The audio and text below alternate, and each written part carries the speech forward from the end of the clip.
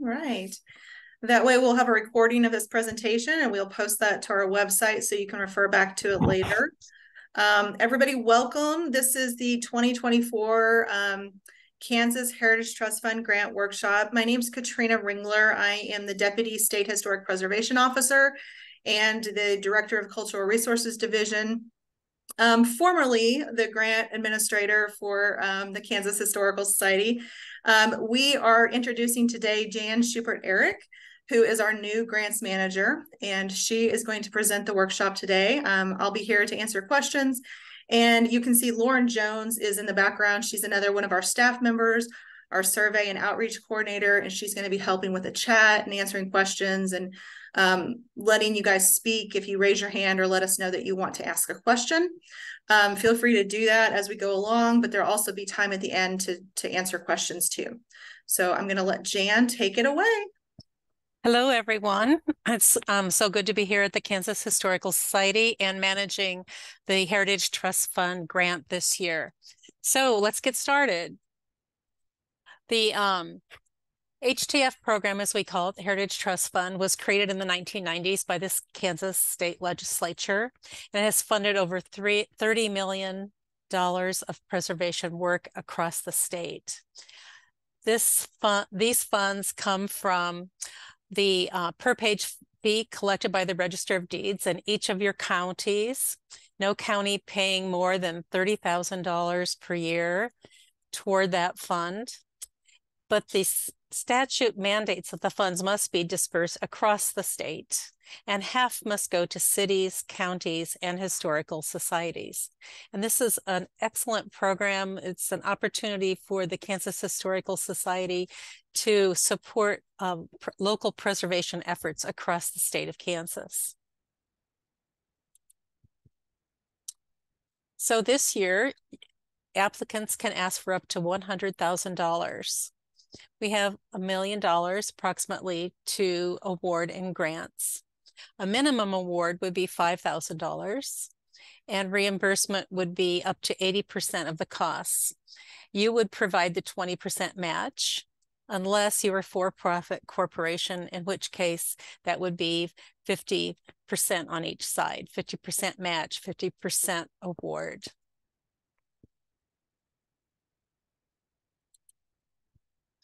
So who's eligible for these funds?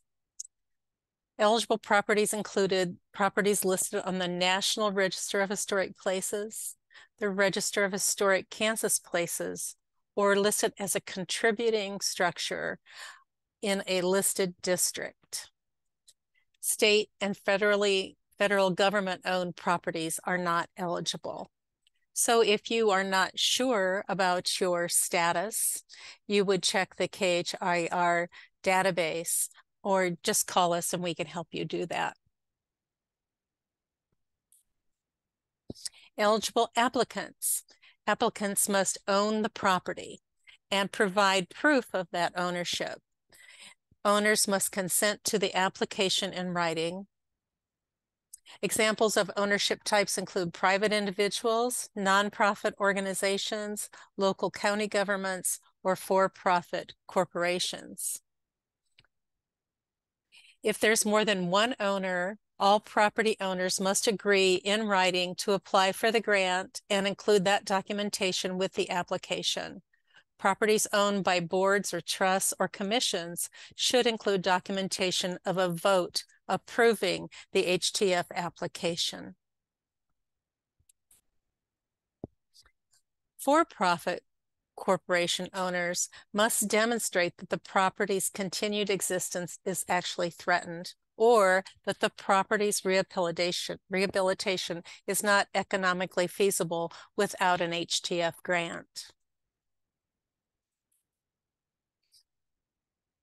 Eligible grant project activities include rehabilitation work, for example, upgrading mechanical systems or remodeling bathrooms, etc., or restoration work, reconstructing missing features on a building, for example, and you must have documentation of these features over time. Preservation work. maintain, repair historical materials, or activities to halt deterioration, erosion control of archaeological sites.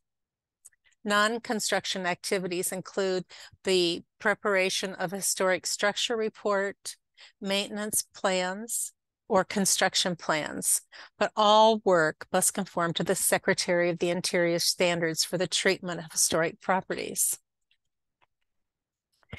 While all of these activities are eligible for application and awards, some are more successful than others. In general, proposals to repair and preserve the exterior envelope of a building compete much better than projects to simply update an already stable and sound building. Remember that no work shall begin on the project until the grant awards are announced in February 2024. The grant administrator has attended an orientation session with the SHPO staff, and the owner has signed a grant agreement. There are lists of eligible activities. Some of them include additions to buildings, interpretive displays, equipment purchases, major reconstructions, acquisition of property, and usually the relocation of structures is not eligible, but possible. Grant administration expenses and general maintenance. Keep in mind that there are certain things that all property owners are expected to do toward maintaining their historic buildings. For example, cleaning gutters and touching up paint would be two examples. You can find additional ineligible activities in the 2024 HTF program information document, and there's a link to that on our website, which I'll show you in a bit. The HTF grant is a reimbursement program. This is the most important thing for you to remember. Grantees must maintain cash flow and pay consultants and contractors per their contracts with them. We cannot pay contractors or consultants directly. Documentation of payment is required when you request reimbursement from SHPO. We would want photos, copies of invoices, and copies of proof of payment from you. Reimbursement requests are always processed as quickly as possible. So remember, the grantee will pay 100% of all the invoices as they become due. And HTF will reimburse the grantee at the 80% level or 50% for for-profit corporations. So after the awards are announced, grantees will sign a project agreement. This agreement defines the scope of work, the schedule, the reimbursement criteria, and any other conditions of the grant award. Your grant administrator will attend a grant orientation session, and the project, usually the grant administrator, will submit monthly progress reports to SHPO during the life of the grant. Remember that no project work may begin until this project agreement is signed. The project administrator has attended the workshop orientation session, actually, and the competitive bidding process is followed. Work generally won't begin any sooner than the summer of 2024.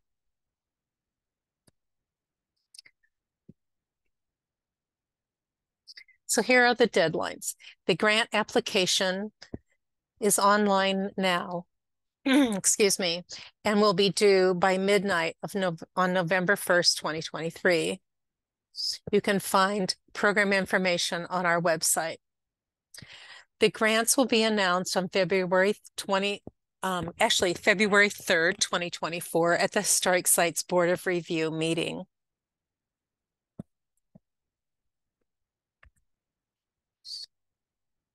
So you will, and I'll go through this with you in a bit and show you our website page, but you'll be submitting the application by November 1st. You will be able to save a draft and continue that process. Later, you can save and go back into it. but you can only add attachments at the very end of the application process.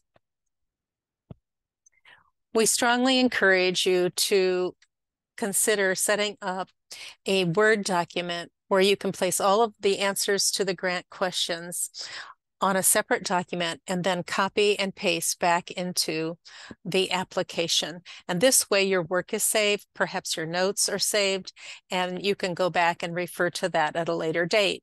And your application that you've started won't be lost. If for some reason you lost a link to that application once you start it, we won't be able to retrieve that for you. So that's very important to remember.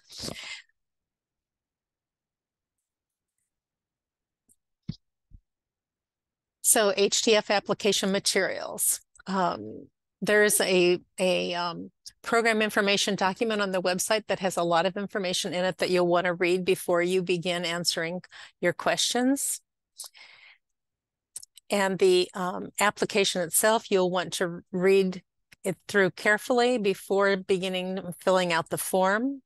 And it will be submitted online through the FormStack platform, which is a new platform for us.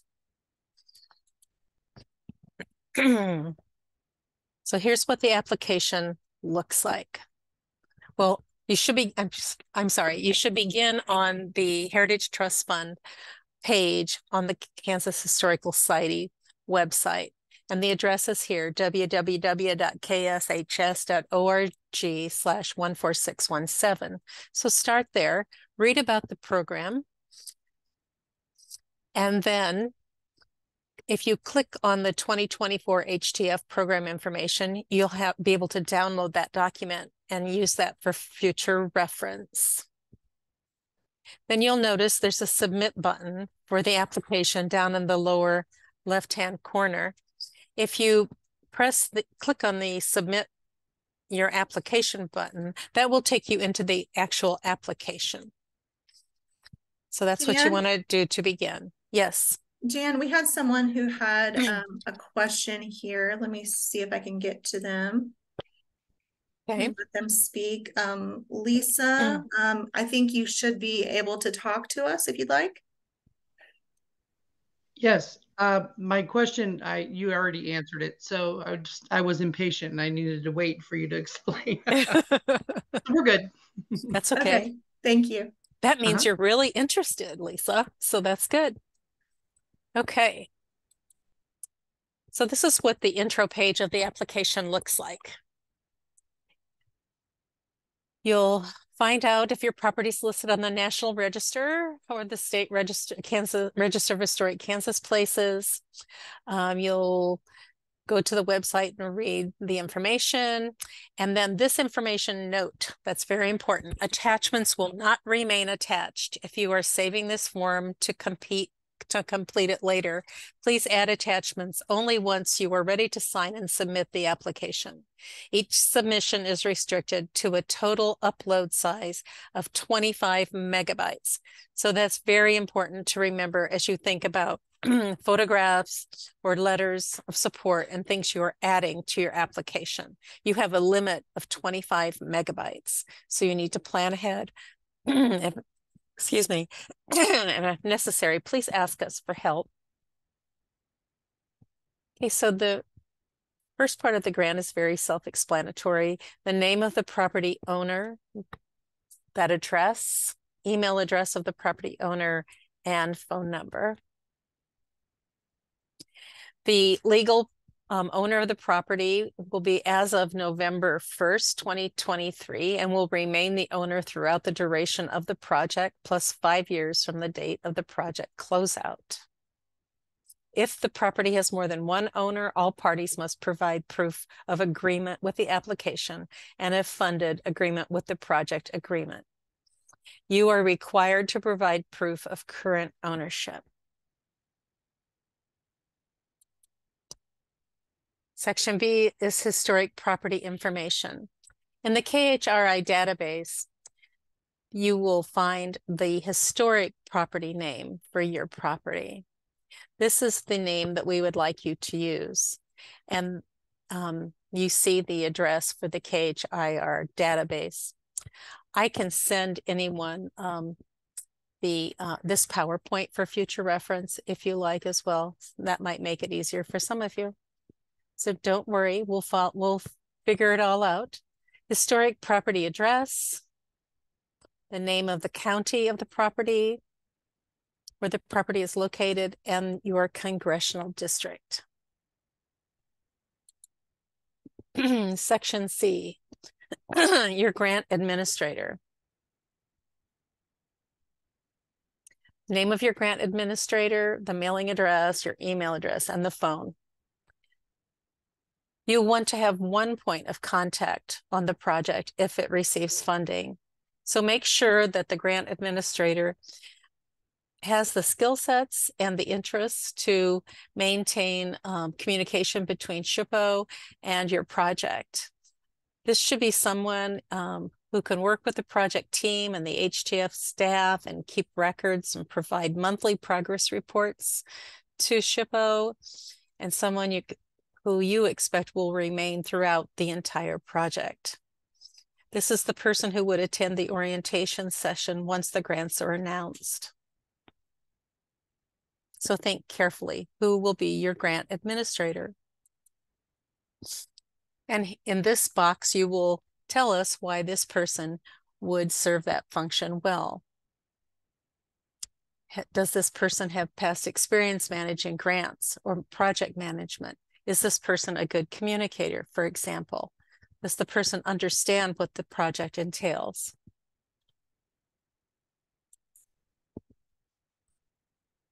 Section D is applicant status. Select the category that best describes the property owner. Are you an individual, a city or county government, a not-for-profit corporate organization, or an unincorporated business, or a for-profit corporation, or other? And if so, other, explain to us, and maybe contact us ahead of time too, so we can discuss that with you. If you're not sure, check with us. Historic property status. If the property is listed, please select the listing category below. Is it a National Historic Landmark? Is it in the National Register of Historic Places, or only on the state register, the Historic Kansas Places? Or is it a contributing property in a historic district? And if you select the contributing property in a historic district category, another box will open up and it will ask you the name of the historic district. So you would enter that there. Next question, does the property owner intend to apply for federal and/or state historic tax credits for this project? So this is something that would be very helpful for us to know ahead of time and to get you going in the right direction and on the right time schedule. So you might intend to apply for both federal and state tax credits. You might intend to apply only for state, or you may not intend to apply for either, or you may already have an open tax credit project.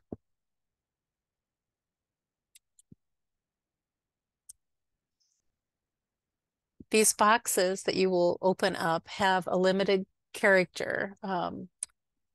So for example, this box you can type in 1,000 characters and you would briefly describe your project. Try to be as succinct as possible and make it clear so the grant reviewers will know exactly what you are intending this project to include.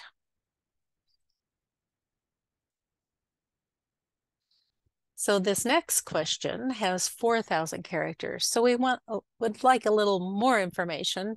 Explain how this property is unique as compared to other historic properties. Remember, you are competing against quite a few grant applicants.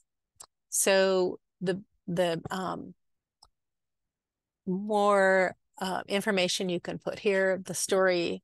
Tell us about the property, the events that took place, significant people, its part in local, state, or national history.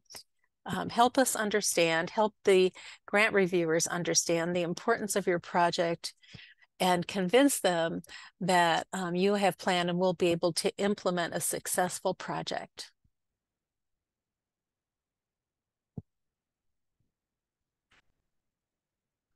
Public benefit, a very important question. This is by state statute. Our application includes this question because we need to know if this is funded through the Heritage Trust Fund, how is it going to benefit the local community and the state? Summarize the support for your project, and then later you'll be able to upload up to 6 letters of support that show, demonstrate this to the grant reviewers. Think carefully about who you will have write letters of recommendation for the project. You might want to pull on heartstrings. What does this building, what does this place mean to people over time? Why is it important that this project be funded? Provide a brief explanation of how the historic property will be used once the grant-funded work is complete. What are the long-term plans for the property and the goals of the property owner?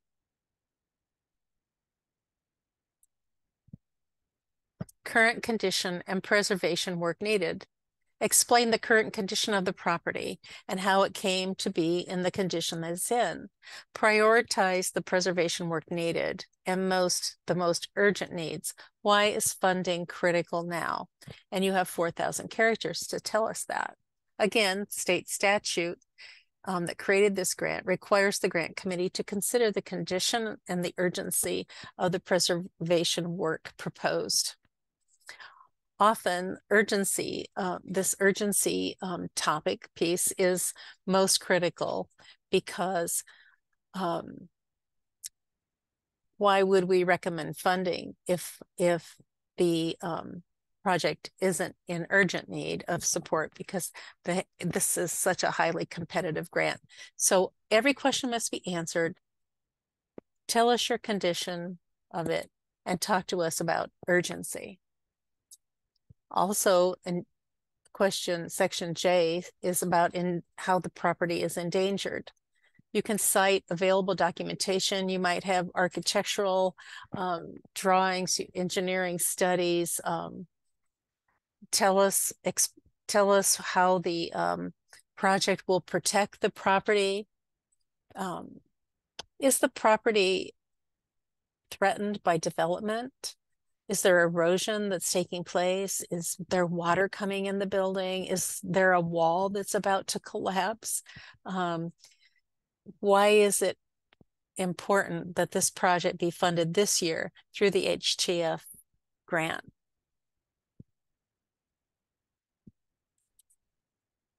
Sources of funding. Explain why HTF funds are being requested.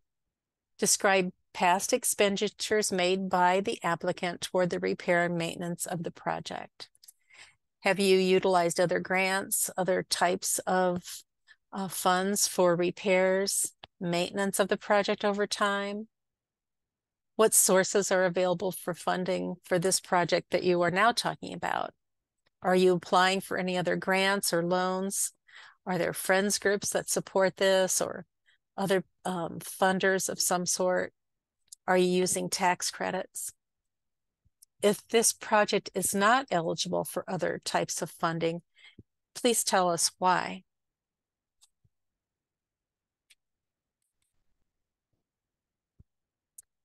So here, describe what other funding is available and if it's ineligible. So you have 1,000 characters in that box.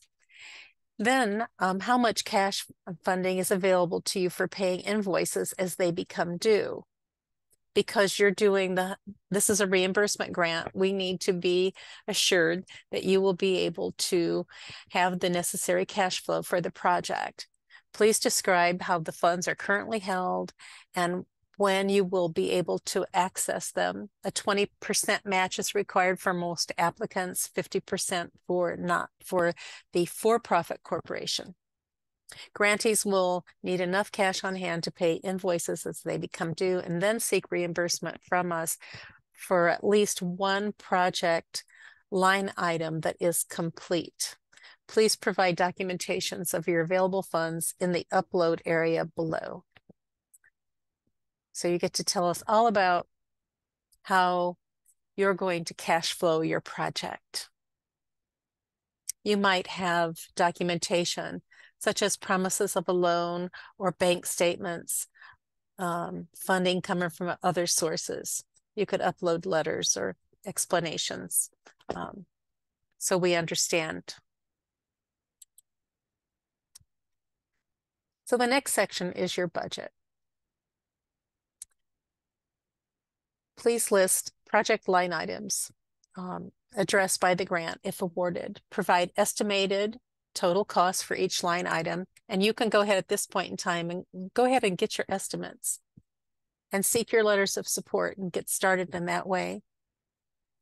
At least one budget line item must be 100% complete before a grantee can seek reimbursement from SHPO for that line item. For example, a roof project generally cannot be broken into smaller amounts or separate line items. So you wouldn't apply for reimbursement for your roof repair until the roof was entirely done. However, if you're working on windows from different sides of the building, you might be able to say, I need this much money for the north windows or the south side windows, and then apply for reimbursement as each elevation of the building is complete. So this is just an example for you that shows those line items, a subtotal. The contingency is 20% of the construction costs. That's how that's calculated. So a total budget of $78,000, and this applicant would come in at $62,400 on a $78,000 project.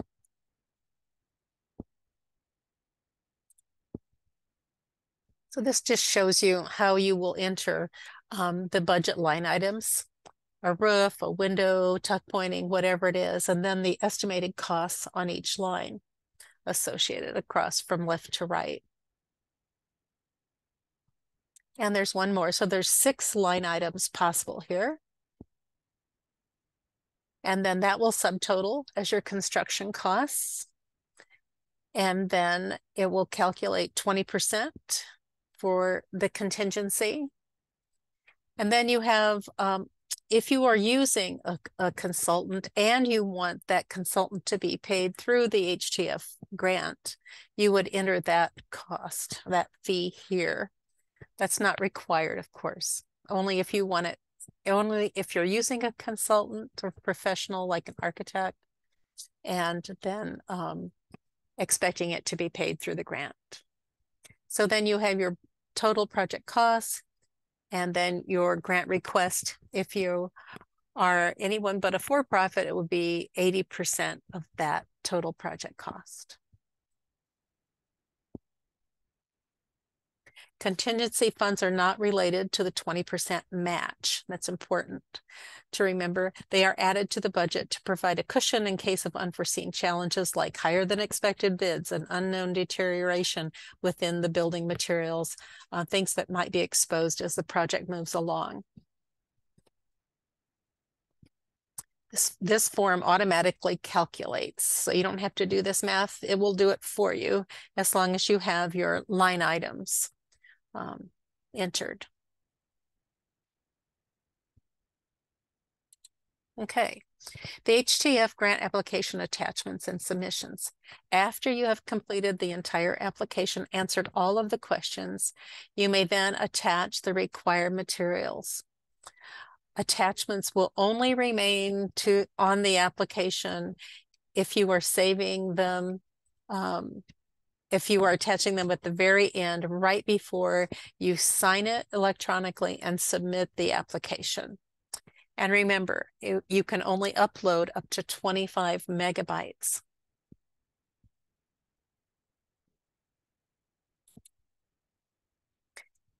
And this is where you will attach your evidence of property ownership. It might be a letter from your county appraiser. It might be a copy of your current deed, etc. So you must prove to us that You own the property, and that this document must actually have the legal description of your property on it. And then you will upload your documentation of funding available. This relates back to Section K, showing that you can cash flow the project. These files must be submitted in basically JPEG or PDF formats. And then you will have your letters of support, up to 6 of them. So think carefully about who you want to have support your project, what is going to make an impact on the grant reviewer when the grant reviewer is looking at your application and comparing it to many other applications. Letters with a personal connection to the property generally have a greater impact than, say, maybe a letter from a local politician. And then photographic documentation. You can provide up to 20 images of the property included in a single PDF document. These images should illustrate the existing conditions and concerns addressed in this application. But one image should be the pretty picture, the overall view, the front elevation of the property building. The remaining images are at your discretion. Oops. And remember, a 25 megabyte limit. If you need help, ask. The assurances. So when you apply for these funds, you will agree that you will do certain things. And I won't read all of these, but you agree to all of the process of the grant agreement, attending a grant orientation session. You agree that you will have sufficient funds to cash flow the project, that you will provide us with the contracts and our process for going out to bid and so forth. We work with you step by step along the way to make sure that all of your invitations to bids, your contracts, etc., are all within the requirements of this grant. One other thing, you also agree to own the property for then, I believe it's 5 years from the grant.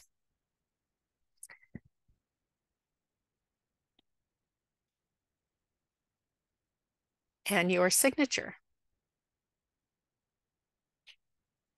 Okay, so then we'll go to a little bit about project budget planning.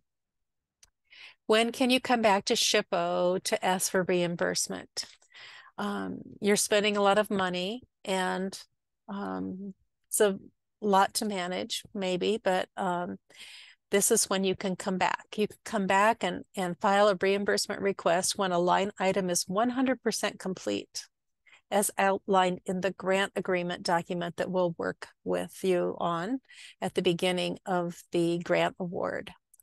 All work must follow the Secretary of the Interior standards, and you must provide photos of the work that show that the work has been completed. Sometimes we do site visits as well. You must provide us with proof of paid invoices, receipts, statements, copies of checks, etc. You cannot ask for reimbursement for setup fees, material purchases, and partial work. Those are not eligible for reimbursement through this program.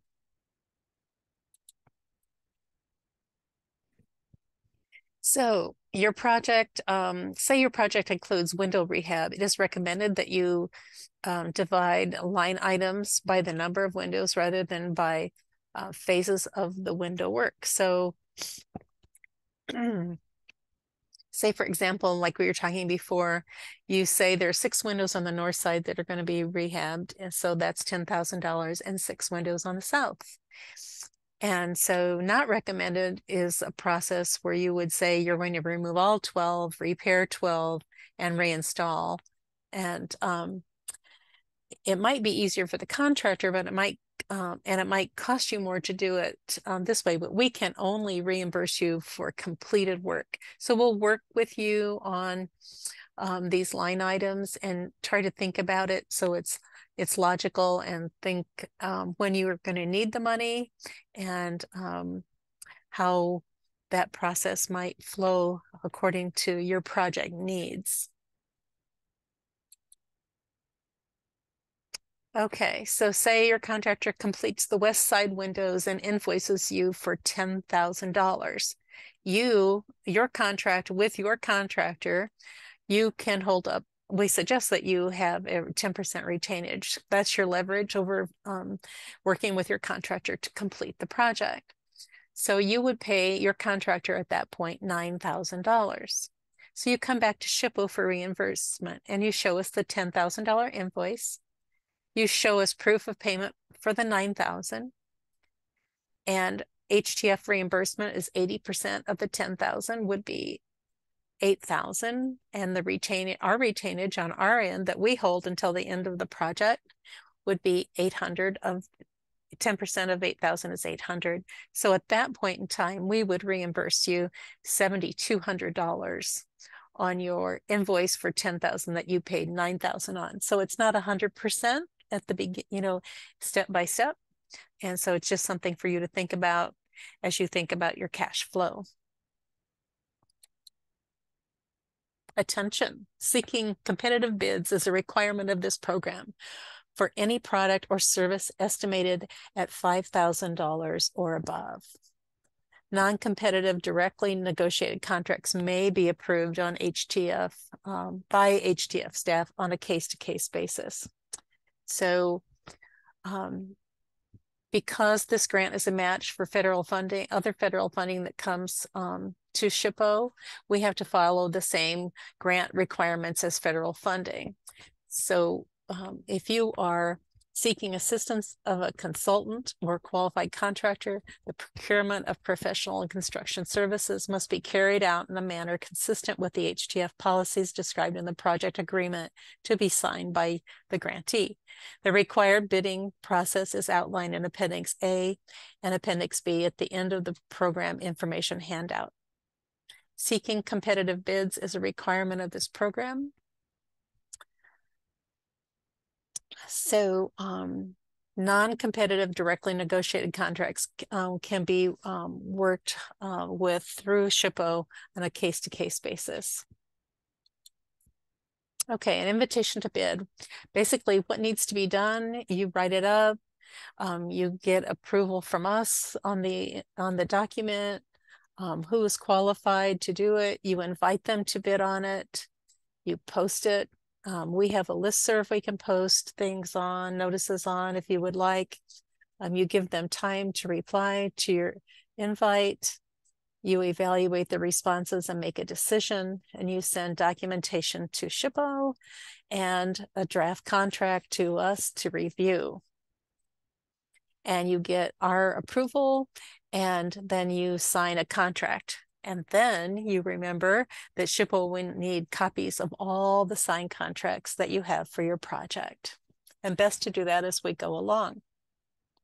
So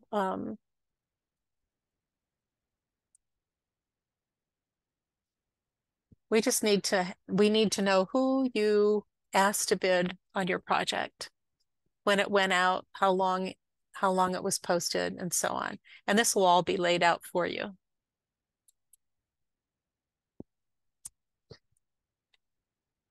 Okay, are there going to be work items completed by an architect? If so, you can lay them out. What is that architect actually going to do? Are they going to develop plans and specs for re-roofing, masonry repair, and window repair perhaps? Are they going to assist with the bidding process? And are they going to oversee construction? Just some things that an architect might do for you. Are you using architect or engineer only if you want to be reimbursed by HTF grant? Would you include it in our project? But most of all, if you are going to use that, define what you want them to do for you and provide an estimated cost and the dates of their services.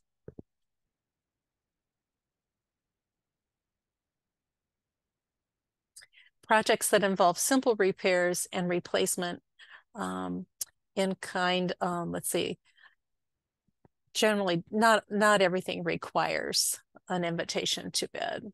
So we'll work with you on it. If you have a question, please ask. We include this just as a great example of a project schedule, a budget, and scope of work. I'll be happy to share this PowerPoint with you so you can look at it again.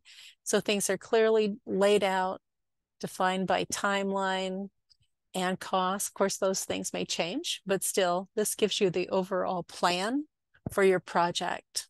The contingency, if you're using consultant fees or not, your total project cost, and your grant request amount. Okay, photography. So you can share approximately 20 photos of your project if you would like, but we would like one photo to be the context of your project. This is a 3-corner angle shot. It's a pretty picture of your building. If your project is a building, it shows the front and a side elevation. So this kind of gives a great introduction. They say a picture's worth 1,000 words, and I think it is here. So help the reviewers know what your project is about. And then more detail on other photographs. You can show close-ups of the damage and deterioration that's happening. You can add arrows and circles and locate things you want them to notice in a photograph. And every photograph needs to be labeled clearly so the reviewer knows what they're looking at. It might be helpful sometimes to lay a ruler or a straight edge or something like that to give perspective. Photos of buckets catching water leaking from roofs might be something you could show if you have a roof problem. Carpenter's levels sometimes show uneven floors, for example. So try to think about how your photographs are going to help you explain to the reviewer what your project is. And drone photographs are becoming more common, and I understand that some local governments provide drone operators to take photos of buildings. So if you have a roof project or a project that's not easily seen from the street, you might want to figure out a way to get a drone shot to show the reviewers, number one, just the full image of your building, but also some of the detail necessary for your project above. But when you're creating your photographs, don't make them too busy. Don't include too many things. So don't cover up every element of your building. Don't confuse the reviewers. This image is way too busy, and we just put it in there as an example of what not to do. We want the photos to help explain the project, to give some insight into the detail, to show the urgency of your project, for example. So don't overwhelm and confuse the reviewers. Okay, further thoughts.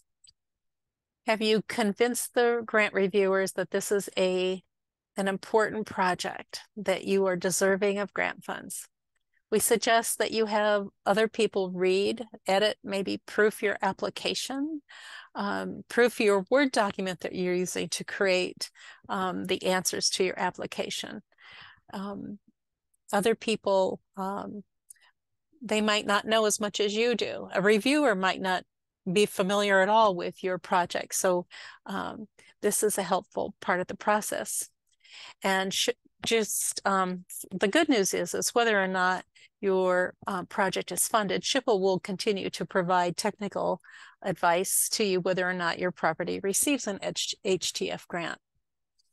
But overall, tell your story of your building.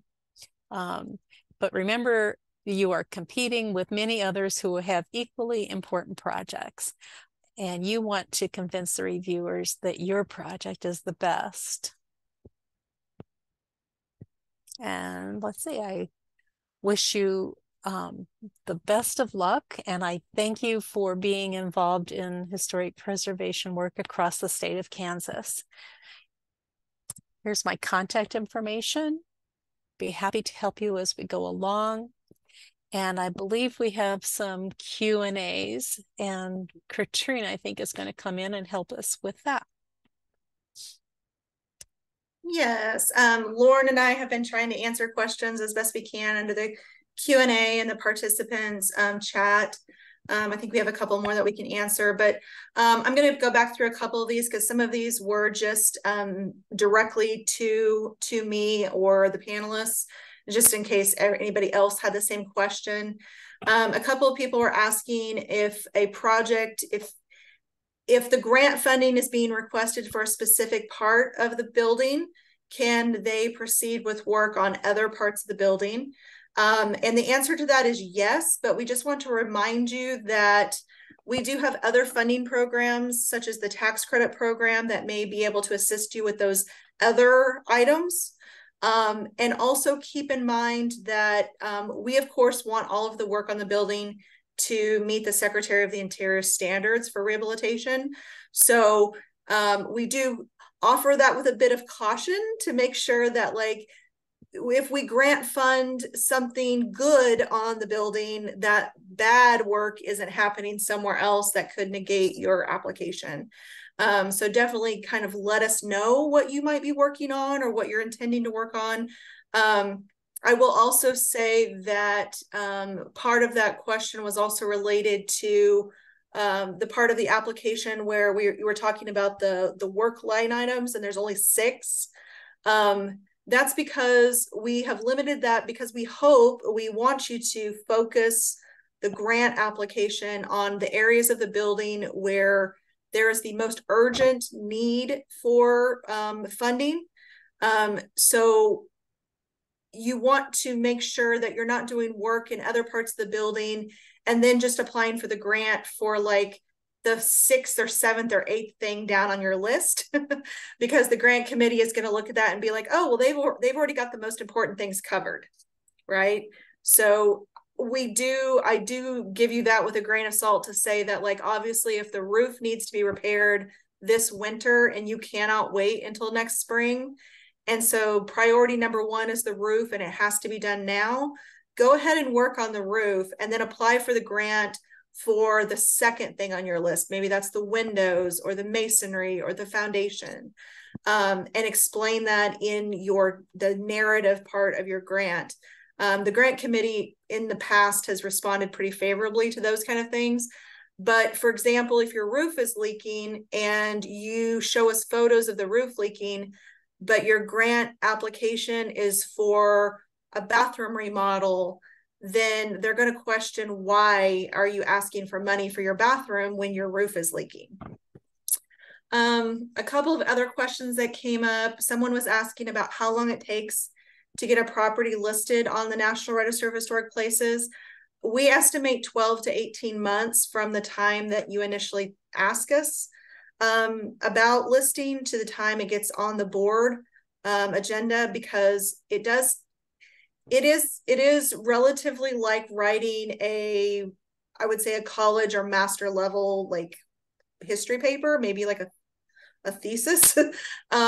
It's about 100 hours or more of research and writing on your part to get that document ready.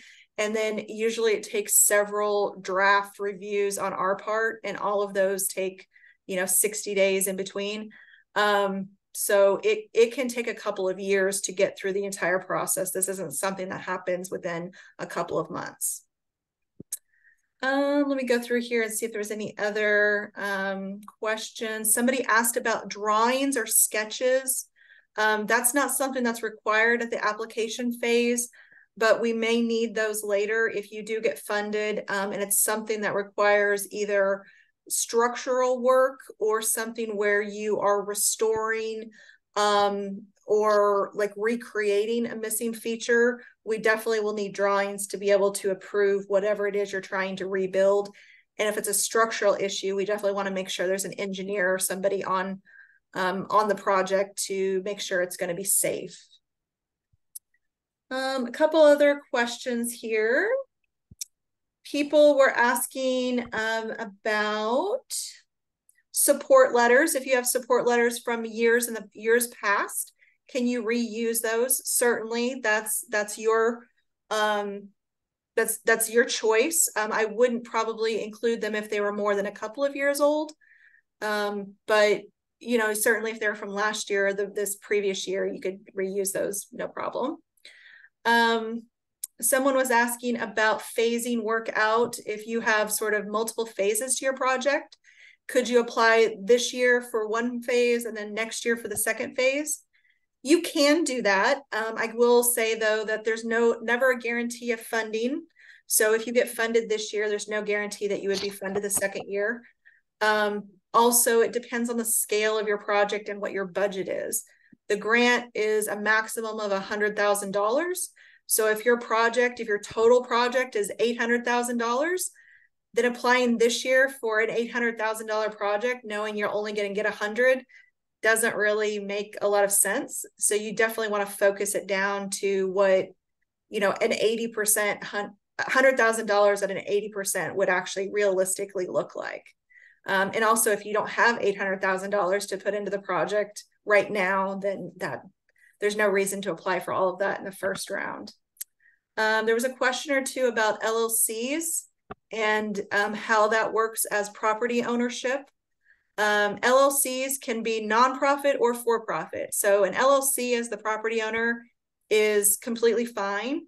But if you are a for-profit corporation, a for-profit LLC, my understanding how that works, then you would have to be reimbursed at the 50% level, whereas any other LLC that's just sort of in it for you know, a partnership or a private business or something like that would be an 80%.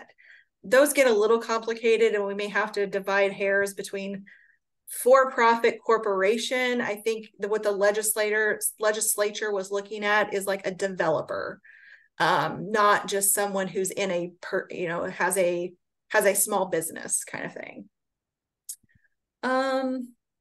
Bidding, we are not looking for bids at this stage when you're applying for the grant, but you should have some estimates in hand so that you can build a good budget and you know how much to ask for. You definitely don't want to apply for a grant. Let's say you apply for a $50,000 grant and then you go out to bid after the award and you find out that all of the bids come back at 100,000.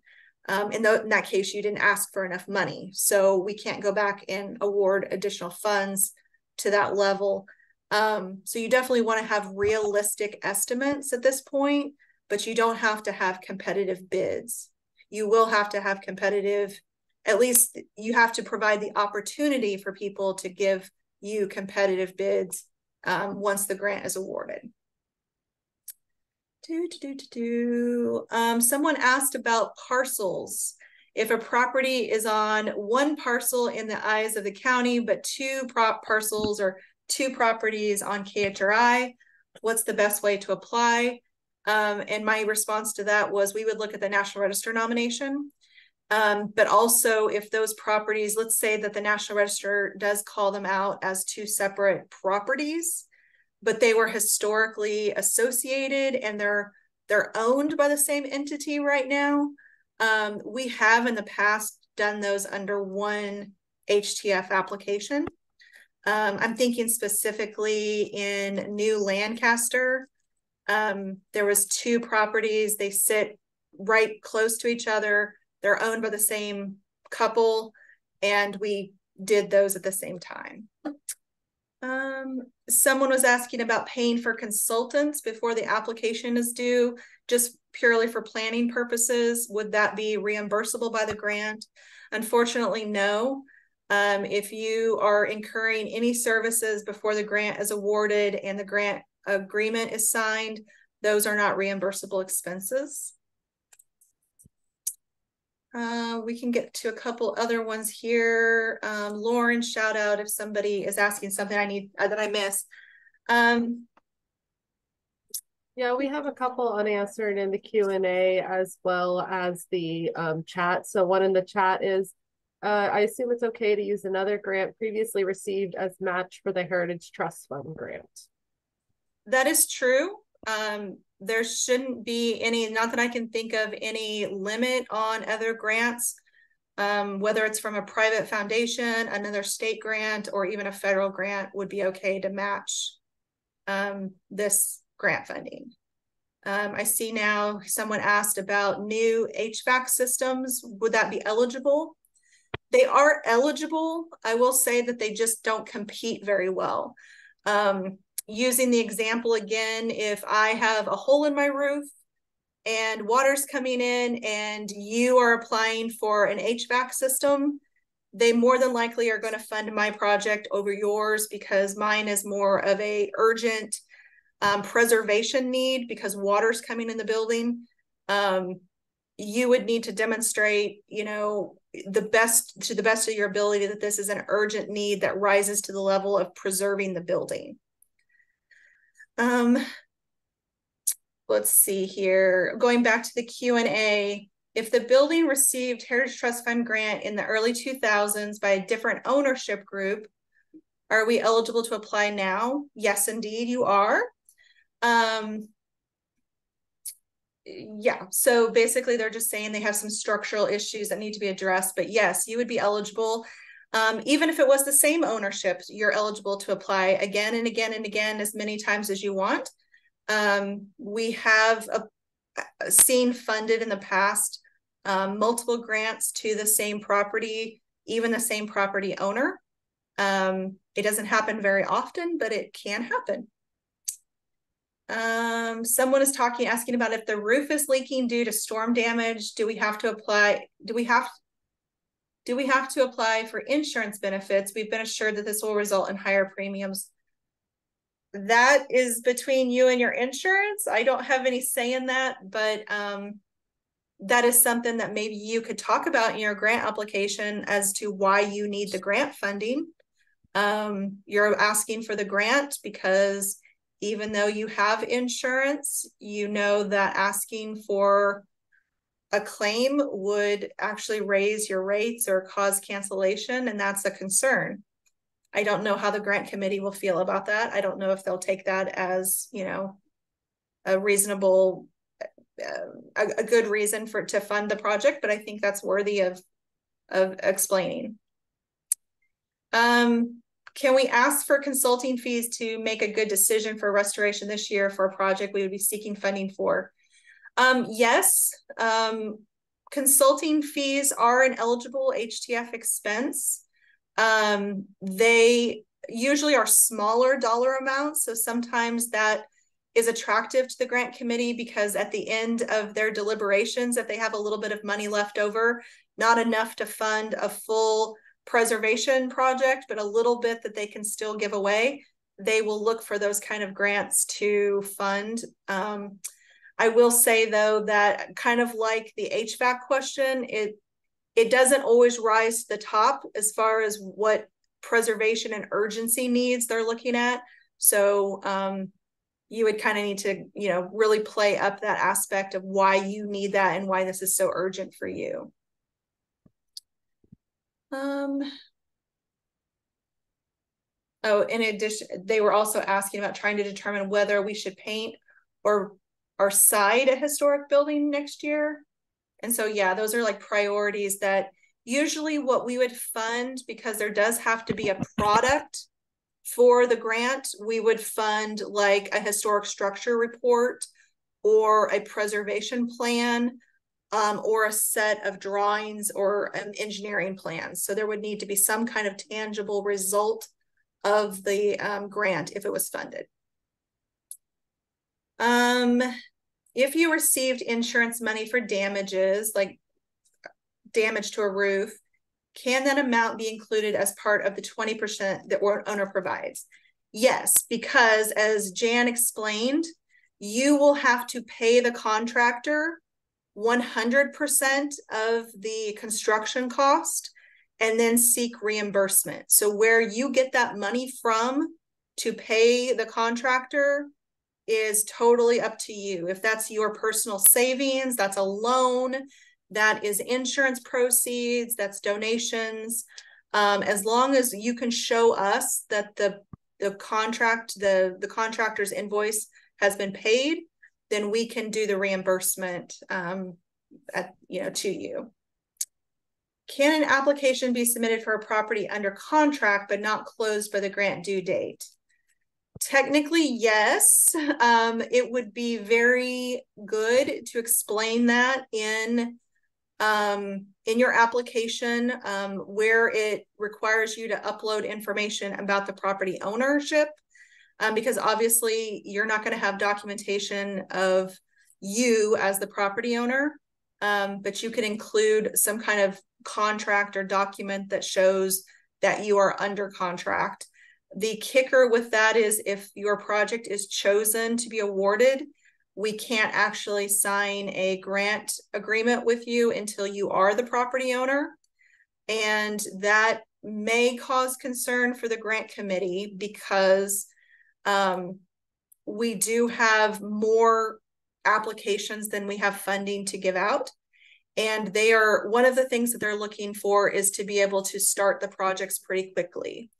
What they don't like to see for this case and others where match may not be in place is they don't want to award a grant in February and then have 6 months, a year of waiting for the grantee to get sort of all their ducks in a row. So that could be a concern that you would need to address in your application. We answered the question about can other work be done on the property as long as there are not HTI items proposed? Yes, just keep in mind that there's sort of, we don't want you doing bad things to the building while you're trying to apply for good things.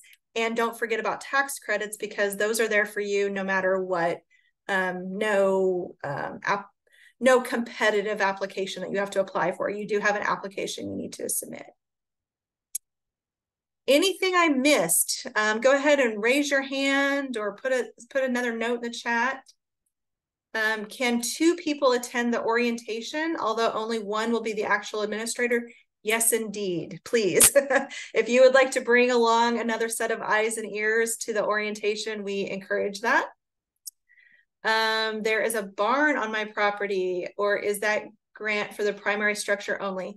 So properties that are eligible for this grant have to be listed in the National Register of Historic Places or be considered contributing to a listed historic district.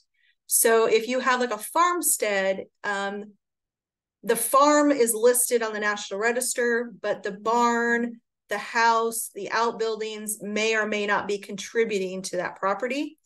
So we would just have to look to see if the barn or whatever other outbuildings you're looking to include in the grant are actually contributors in the National Register nomination. And we can help you with that. Just let us know what property you're talking about and we can look that up for you.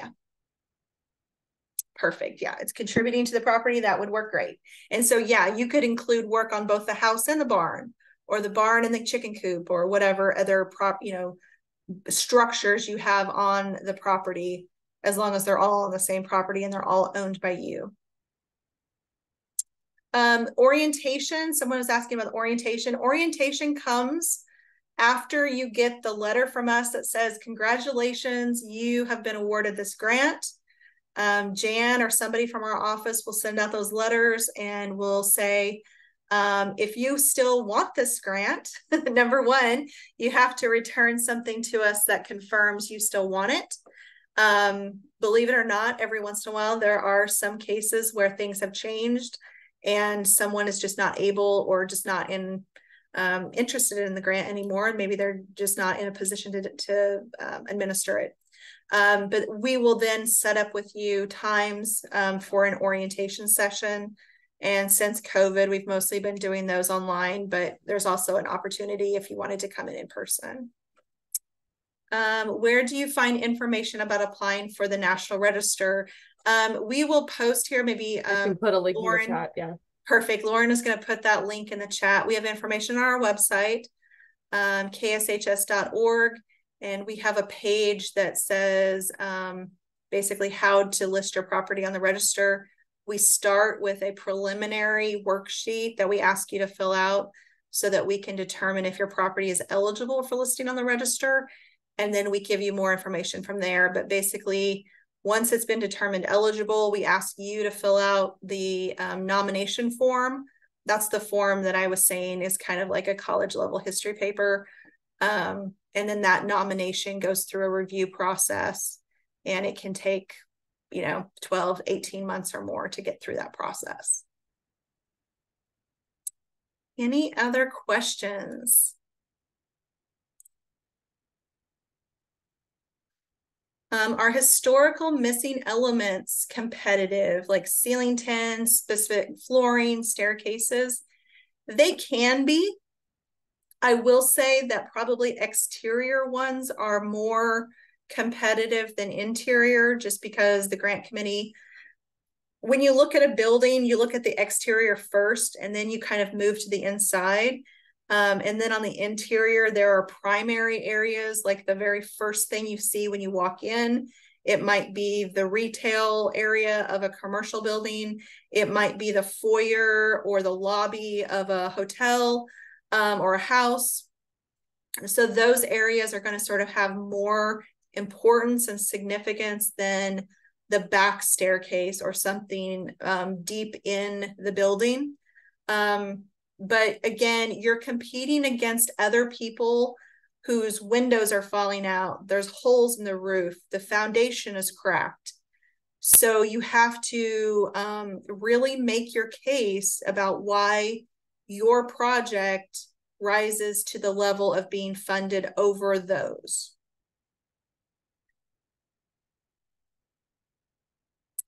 What else can we answer for you?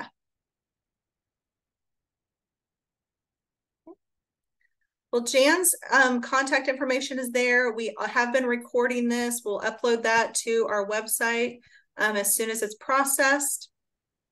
And so if you do have questions later or questions as you work on your application, please just reach out to us. Jan, Lauren, or I should be able to answer most of those questions. And if we can't figure it out, we will ask somebody that does. And we appreciate everyone coming to this online webinar today. We look forward to seeing your applications. Thank you.